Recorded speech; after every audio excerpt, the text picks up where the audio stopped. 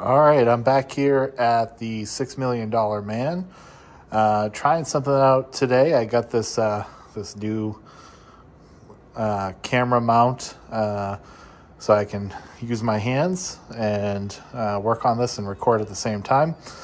So this morning, I started getting some switches taken out. So the outbound ball lanes here got removed. So I'm just going to continue getting all the leaf switches out of the game.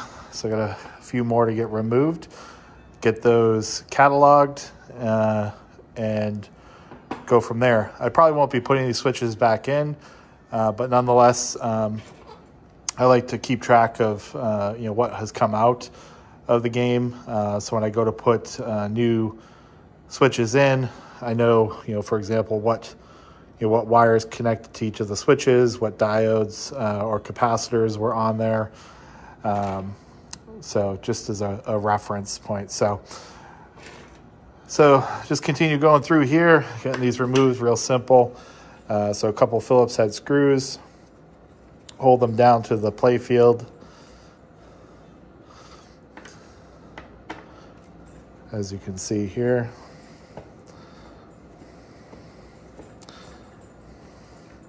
So that's removed, and then there's the little bracket here that activates the switch when the ball rolls over it. A couple of screws hold that down.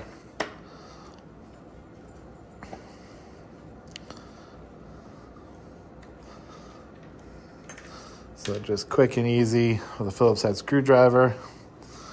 A couple more switches on these ball lanes here.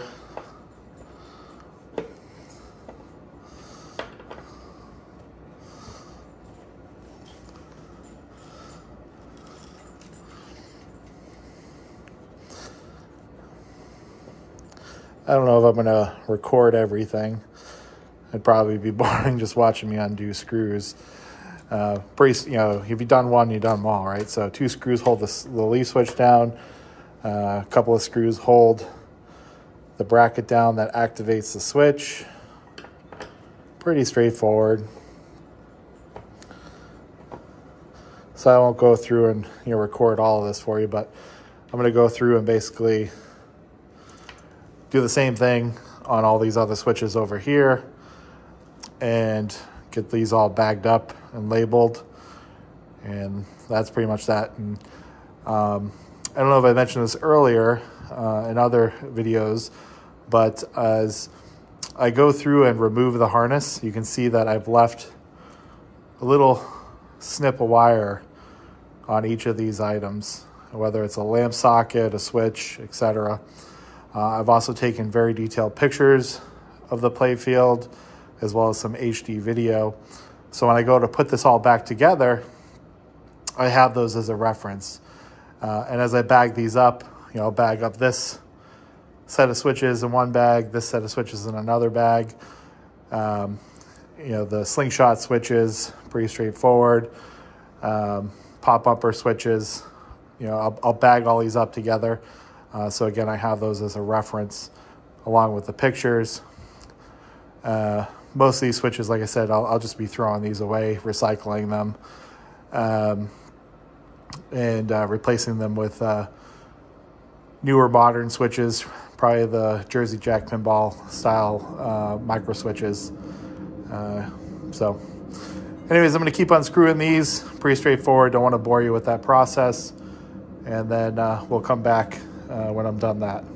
So stay tuned. All right, so here's where we're at. So what I've done is I've got all of these switches physically removed from the bottom of the playfield.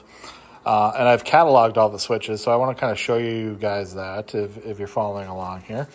So for example, in this bag, I only have one switch, $6 Million Man right spinner. And I kind of have them laid out around the playfield here as well. $6 Million Man, top right rollover. So all of the switches have been cataloged accordingly, right lane and sling.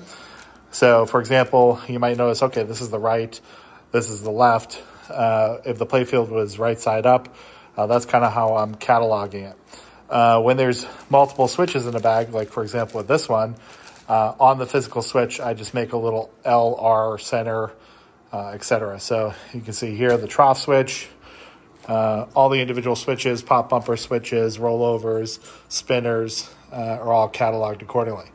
So now I can go ahead and basically get these all taken off and cataloged, and I'll have all of the switches removed from the bottom of the playfield.